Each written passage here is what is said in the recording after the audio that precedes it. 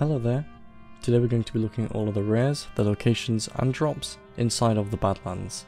There are 9 rares in the Badlands in total, and it is a pretty varied zone in terms of level range, 36 all the way up to 55 elite. I just want to quickly point out that if you're going to be playing Classic, I do have a handy playlist of all the rare zones I've done so far, and as I release new videos they will be automatically added to the playlist, so be sure to check it out. War Golem.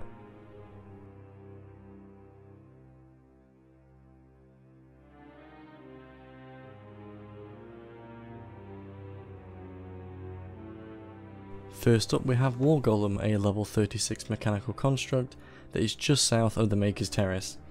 One thing to note about this guy is that he is on pretty much the main path into the Badlands, so you may have a pretty bad time actually trying to find this guy and hunt him down, as he's pretty much going to be dead, basically. One interesting thing to note about him is he has an ability called Lockdown, which disables his movement but increases his physical damage dealt. This makes him an absolute dull for any ranged characters. Killing him will give you a random green. Broken Tooth.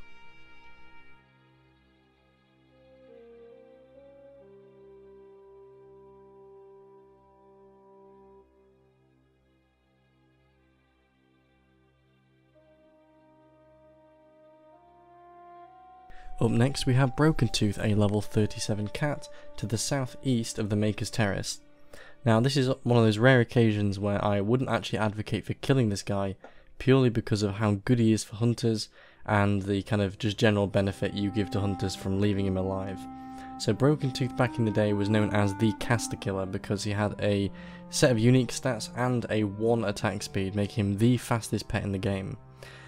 This means that in Classic WoW, Broken Tooth will still be broken, so do your hunter friends a favour and please don't kill him, let him be tamed. But he does drop a random green if you kill him.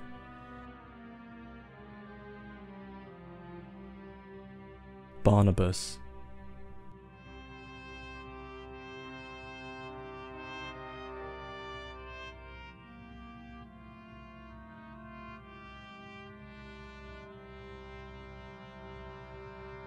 Up next we have Barnabus, a level 39 wolf that hangs around to the south of the Badlands near Agamemnon's Rest. This place is like near the secret entrance to Alderman, kind of, like that's the only way I can really describe it. He hangs around with other wolves, he looks brown, he's pretty easy to tell where he is. This guy is not particularly great at anything, he doesn't have a lot of health, he doesn't do a lot of damage, but he does look kind of cool, and that's kind of the only thing he's got going for him. He should drop a random green. In this case he didn't, so I don't know if he has a small chance not to, but yeah, he's just kind of an average rare. Siege Golem.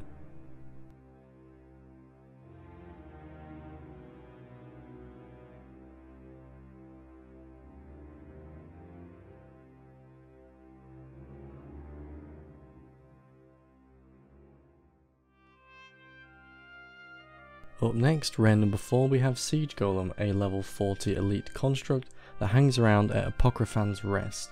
This is right next to Kargarth, or kind of just to the east of Kargarth, so you really shouldn't miss this guy if you're a Horde in the area. But then saying that, really why would you go to the Badlands if you're Horde? That is a pretty mental thing to do, but you know, hey, you do you.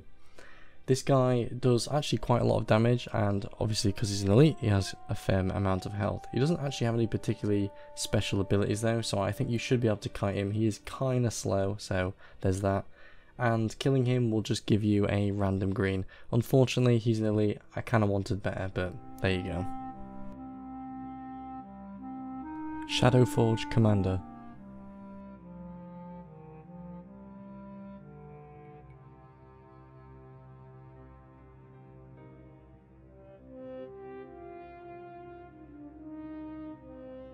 Up next we have Shadowforge Commander, a level 40 dwarf that hangs around inside of Angor Fortress. You know the layout of these buildings by now, but just if you don't, if you go in, find the middle siege room and then hang a right, go up those stairs, kill a couple of the guards and you will find your guy. The only thing to note about him is he has a devotion aura, so if you're melee you may do a little bit less damage, but it's only like a 10% reduction, something like that. And yeah, apart from that, he doesn't do anything special. He's not really that hard to kill either, to say he's the commander, so I was pretty disappointed by that. And he will give you a random green and nothing more. 7xt.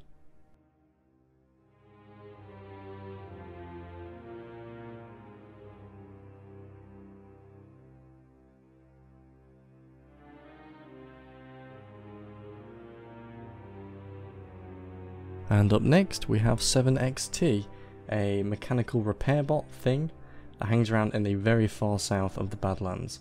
This guy is just up the path from Thelgrin the Lost, so if you know where that guy is, then it's very easy to find this guy. He is the only neutral rare in the Badlands, so it means that if you need to kill all the rumblers around first, you're absolutely free to do so. Just one thing to mention though is that this area is, you have to go up here for a quest, I think, so he may be dead a lot of the time because players, if they just see a rare, they're going to kill it, so just bear that in mind. And killing him will give you a random green.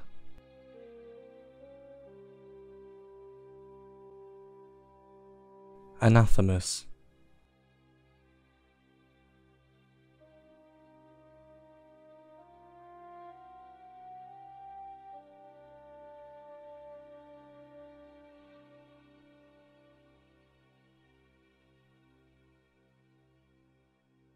Up next, and our 7th rare is Anathemus, a level 45 elite rock elemental giant thing that roams around in the southwestern portion of the Badlands. Actually, his patrol is a bit bigger than the map I showed, but he will pass through that area quite often. And one thing to note, this guy is really slow, so if you have kiting abilities, yeah, feel free to use them on this guy, and this is actually what makes him pretty easy to kill as a 45 elite. One thing to note though, he actually does a crap ton of damage and he attacks really quick as well, so really make use of his slow movement speed to kite him around.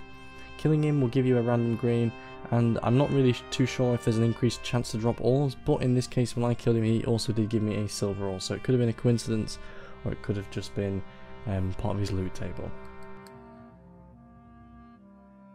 Rumbler.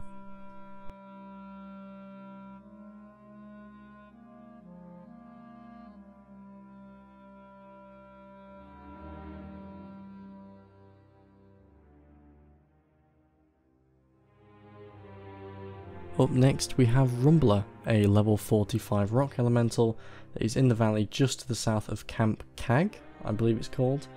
This guy is he's reasonably hard to pick out. The main thing is he's got an ever so slightly different colour to him. He's slightly yellower and slightly smaller than the other elementals in the area. Nevertheless, you're going to just have to fight your way in there. I don't think there's any way to kind of sneak around because they are pretty densely packed in that area. There's nothing crazy special about this guy. One thing to be aware of though, he has the ability to knock you down and stop you from attacking for 2 seconds. And even as a level 60, I was not even able to resist this, so it may be completely unresistible. It looks like it is. Nevertheless, if you do kill him, he will give you a random green and nothing else. But, you know, if you're in the area, why not go get some free loot? Zaricotl.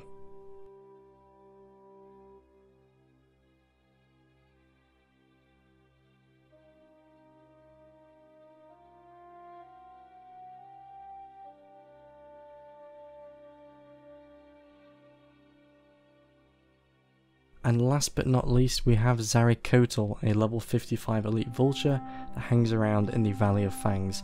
I've seen Zaricotl referred to as the Fell Reaver of the Badlands, and I 100% agree with that statement. I remember as a level 40 undead warlock accidentally stumbling into the Badlands and accidentally running into this guy, in which case he killed me instantly. I sacrificed the Voidwalker, I tried as much as I could, but alas, I could not escape his wrath. And yeah, this is pretty much what your first experience of Zaricotl probably will be in the Badlands. He's, mechanic wise, he's actually not really that hard to kill at all. You could probably do him if you were a lower level and in a group of 3 or 4 maybe, so that's something to consider. But the really interesting thing about this guy is he will always drop a random green, but if you're also on Alliance, you will get a quest item to begin a quest. Bear in mind you can start this quest at level 30 as well, so that's really interesting. It also opens up the opportunity for someone to boost you, because the Badlands is not far from Thelsamar. Pretty easy to get over there, swoop down, get someone to boost you, get the quest, and then go back to Ironforge to hand it in. And that is where you have to hand in this quest. So you have to end up going to the military ward and handing it into a siege engineer. And it's really weird, I don't know who was responsible for writing the second part of this quest, probably Pat Nagel or someone like that.